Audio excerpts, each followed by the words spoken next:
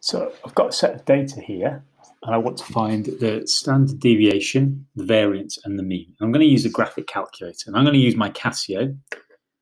So if I get my Casio up here, first of all, I want to be in the stat menu. So you need to press menu, and then go to number 2, which is the stat menu. So we're going to go to there. Now I've already got some data in here, so I'm going to show you how to actually get rid of the data.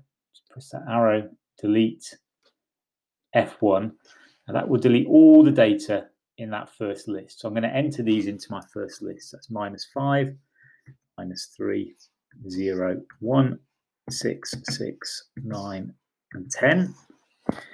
And we'll just exit. We'll just go along here. I can see what I want to do is calculate.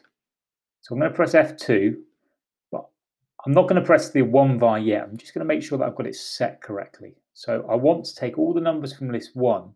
I want their frequencies to be 1. So this is set up like a table. But I want this, so it's just going to take the numbers from the list. So it's very important. Now I'm going to press 1 var. And I'm going to do a quick check. First of all, n equals 8. And that's the 8 numbers. 1, 2, 3, 4, 5, 6, 7, 8 numbers I've got in my list. So the mean is given by x bar, which is 3. Okay, so there's my mean. My standard deviation is given here by the sigma. Now, this is the standard deviation for the list of numbers. The SX is something a little bit different. Okay, so we're going to take this one, the sigma x, standard deviation is 5.20 if we round that off to 2 decimal places. And there's lots of other information on the calculator. It gives me the mean, mode, median, etc.